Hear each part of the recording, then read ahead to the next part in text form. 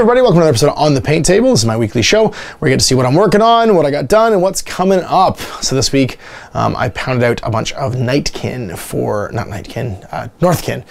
the Nightkin. I got Fallout in the brain right now.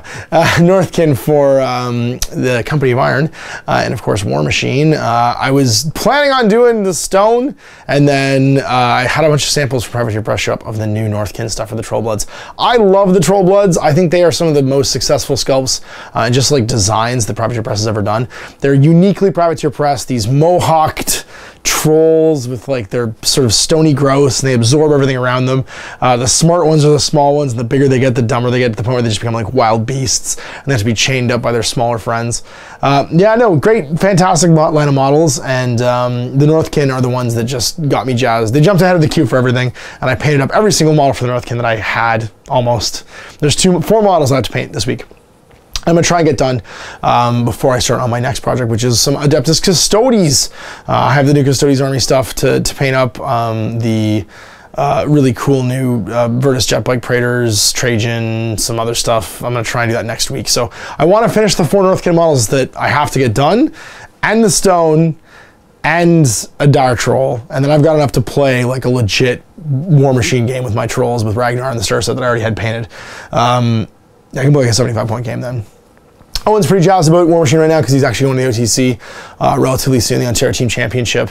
And so he's been dusting off and sort of like shaking the rust off and looking at starting a new army. And I've also got my Signal I got to finish too, but the trolls, when you see the Northkin, they're so cool, they jump the line. So anyway, let's show you what I got done and what's coming up. So here's what I painted this week. First of all, the Northkin Chieftain, Valka Curseborn. He's a really cool solo. He's going to lead one of my Companies of Iron. He's just this like murder machine troll. He's wearing his polar bear like cape. He's got his 2 kind of like Orgothy axes with like flaming runes in them, and a big beard. So like the trolls kind of grow these like sort of stony growths that come out of the Mountain King. Is basically just like got a big giant chunk of mountain on his back, and this guy's just formed him like a huge beard, which I thought was really cool. And he's kind of a berserker. He's kind of got some an Orgothy Doom Reaver-y thing going on. And I painted 3 lights. Left to right here, we have the Troll Basher, who's a dude with beatback and a big club. He's one of the Northkin trolls, and he's got a mohawk. And we got the Ice Troll, who actually has a reach weapon, and he throws it too. So he's kind of like a frozen impaler that can cause stationary.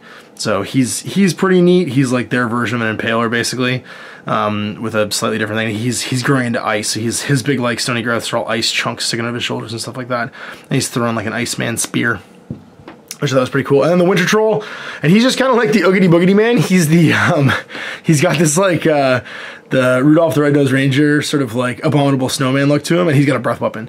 So he basically screams ice at people, and has I think it's a 10-inch spray actually. Might be 8-inch spray actually. I might be thinking the Mountain King has a 10-inch spray. They're all 3 of them sort of, I guess what I'd say, on the same chassis. So if you look at them, their torsos and bodies are all the same, and their arms and heads are all separate. They're all resin kits, really nice, really clean out of the, like right out of the blister pack. And I was really happy with them, so I just put all 3 together and gave them some paint. And then we got the pig lookouts, and this is the reason why I started I basically painted all this Northkin like today. I assembled them, I had them airbrushed and primed last night, I base coated them and washed them last night, and then I finished painting them today with the kids, because we had a kind of an at-home chicken soup day because everybody's a little bit sick. So I was looking after the kids while my wife rested, and I painted some stuff with the girl while the boy napped. And they're awesome. They're like ambushers with military rifles, and they got a little leader guy here with his little sword. They're just like, they're guys in like, I guess you just say they're trolls in parkas, but they're really nicely sculpted. And the reason I love them is for the last lookout, who's disguised himself as a snowman.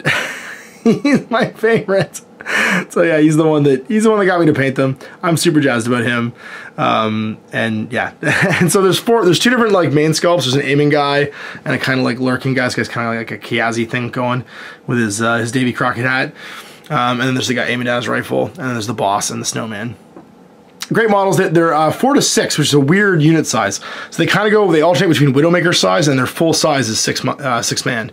So they're not 2 points intensive, and they eat up a nice sort of like chunk of Company of Iron as well, because they're just good mixed dudes that can ambush. So I'm stoked to use them in Company of Iron. So the 2 lists for Company of Iron, one is 4 pigs, so 4 ambushers with Valka, and then the Ice Troll. So that's 25 points right there. And then so like that's list 1, like that.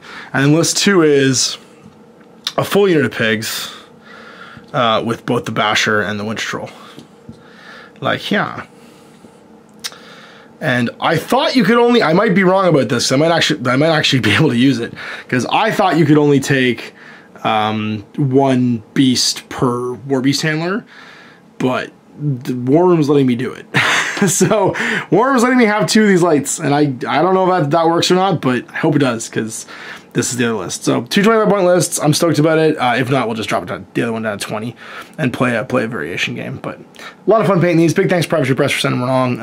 And yeah, you kickstarted my trolls, so you'll see what's coming up. And the first thing that's coming up is more trolls. I'm gonna try and finish these. So my plan is next week I start another army. This weekend and the beginning of next week, I finish this army. So I want to finish the Basher, the Brawler with his big like chain weapons. He's super cool. And the Bears. And then a Dire Troll and the Stone. And then I've got, like, I think enough to play Ragnar as Northkin with all the units that are allowed by Northkin in the theme. So that's the plan, is I want to try the Northkin theme under Ragnar. He's got his battle box stuff. He's got a Splitter, Impaler, Bouncer, and Axer as well. And then I want Dire Troll so I get some rage. So I just have 2 heavies. Along with the Brawler and the Stone, which is just kind of mandatory. And I got a couple units, some ambushers, some lights. Like, I'm stoked about it. And it means that you can put Pulverizer on like the Dire Troll or the Brawler, just the Dire Troll Mauler, and just keep it for free, which is pretty cool. Pulverizer. This guy with Pulverizer gets a lot of work done. 2 initial power 20s that are reach and chain attacks. They ignore shield wall and shields and stuff. Sounds pretty good. I might need to get a second one of him.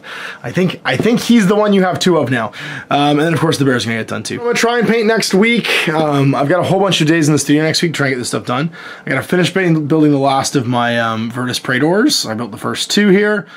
For my Custodes, I'm gonna build Trajan, and I got 2 unbuilt boxes of Custodes to add to my built box of Custodes to flush out my troop choices, make my other shield captain, and make my Vexillarians and stuff too. And then I got a Contemptor I gotta convert up to look more golden burly man, and I got a lighter I'm gonna build too. And I should have 2,000 points. I'm pretty sure this is the army I can do 2,000 points of in a week, so we'll see. So I got on the paint table done, lots to work on. I'm pretty jazzed. I got a few days in the studio next week where I can, you know, do like a sit down project basically and build and paint a bunch of stuff and then paint it like during the night. So I'm pretty confident I can get 2,000 points of Custodes done if I add in my my Contemptor and a Land Raider and the existing stuff I've painted too. So if there's another army I think you could finish in a week, it's probably going to be the Custodes. I'm pretty excited about them. I'm really excited about my trolls. If I don't do it now, I probably won't finish it. So I'm going to do the Stone, do a Dire Troll, and then finish the last Northkin models that I need to do, which is my Bear Handlers and my my Dire Troll Brawler. I think I need a second Brawler though, because they're so good. Chain weapons are amazing. Chain weapons on heavies are amazing. Reach chain weapons are even better, because they get around a lot of defensive tech and are just generally good. So hope you guys enjoyed that. We'll see you on the paint table in the future to check out Widgets and Wonders tomorrow. I got some cool new stuff for all you fans of sort of like pre-finished terrain, and this time from North America. Hooray!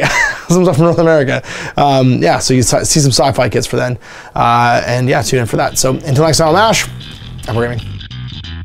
I hope you enjoyed that video. If you want to support the channel, of course, like and subscribe and hit the little bell below so you get notifications when I post future content. I do post stuff 7 days a week.